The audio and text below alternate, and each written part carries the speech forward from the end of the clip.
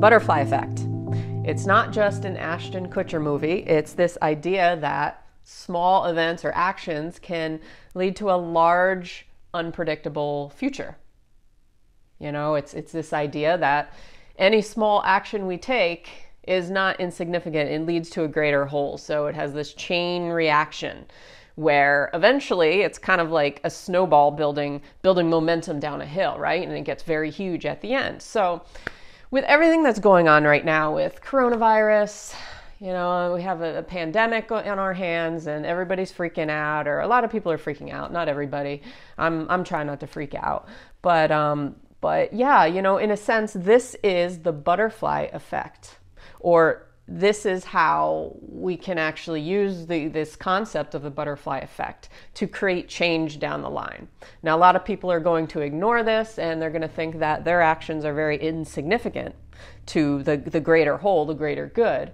But if you apply this, then you realize that you're not so insignificant after all. So the idea of the butterfly effect was actually coined by an American meteorologist named Edward Lorenz.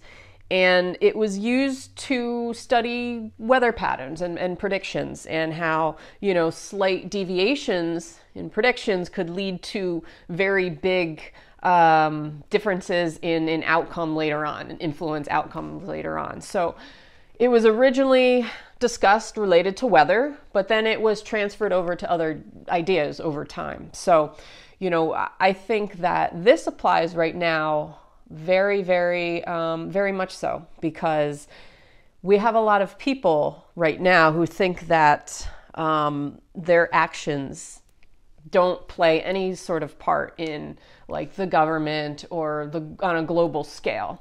But in reality, they do. So any small thing that you do or that I do sets off a chain of events, chain of reactions. So, you know, with the pandemic that we have going on right now, it's like if I were to be completely ignorant and I'm going out and I'm you know, partying on spring break or whatever that the millennials are doing. It's not actually millennials, it's the Gen Z, whatever comes after that. I'm a millennial, but I'm not going out on spring break, you know. I'm at the very slight edge of millennial. But yeah, it's the Generation Z, whatever, kids like college break.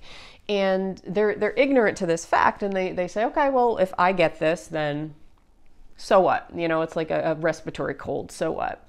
But what they don't understand is that, you know, it can lead to a chain of events. So if they expose themselves to somebody else and somebody else exposes to somebody else who has it, and then, you know, they go to their grandparents, it sets off a chain of reaction. I mean, we all know this, and this is why we're practicing social distancing right now, and we're self-quarantining ourselves.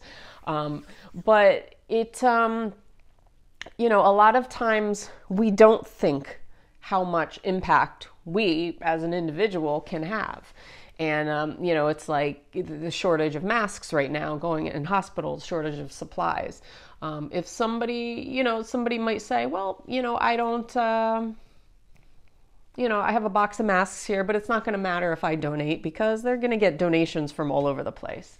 Well, they might not. I mean, I'm sure they will, but your donation might be able to save a life down the line. You know, you don't know. It's kind of like in a relationship or something. If you didn't go to that foot doctor on that day because you stubbed your toe and you broke your nail, then you might not have met that handsome guy in the waiting room who also happened to be like a dog breeder, and you happened to be looking for a dog, and you chatted him up, and then he actually introduced you to somebody else, and who I don't know, happened to be a cousin's friend, blah blah blah. You know what I mean? I mean, when you think back to how you met somebody or how you even got a job or something, sometimes when you look back, it's like, well, if this didn't happen, then it wouldn't have led, you know, it wouldn't have set off a chain of events to have this other thing happen and this other thing happen, and it wouldn't have led me to live in this house or in this location, or it wouldn't have led me to be with this person, or it wouldn't have led me to have this job or something like that. So this is exactly the same thing. When you make one small decision, your decision will set off some sort of chain of events, and it may lead down a path that you have no idea. may lead to some future. And the impact will be on a greater, it builds momentum in a sense. So that's why, it's so important right now to social distance ourselves. Even though we may think it's stupid, or we may think that we're not going to get it, or we're not going to spread it to our neighbor who's talking to them while we're walking the dog. You don't know, though. You don't know that for a fact.